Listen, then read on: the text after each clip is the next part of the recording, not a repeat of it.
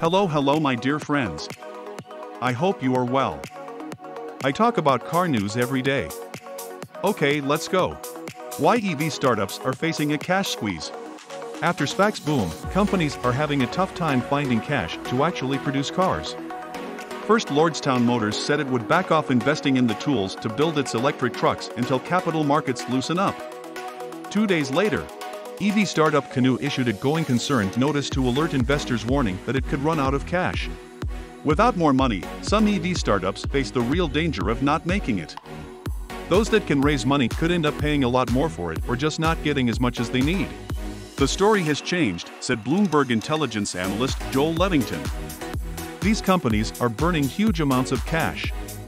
Every day that the market goes down, their liquidity gets more challenged. Levington said the problem is, convertible debt for many smaller EV companies with little or no revenue is costing more than 10%. They can't issue much secured debt because they lack hard assets to put up as collateral. With stock prices depressed, issuing equity will be very dilutive to existing shareholders. Canoo is the most recent company to report a potential liquidity crunch.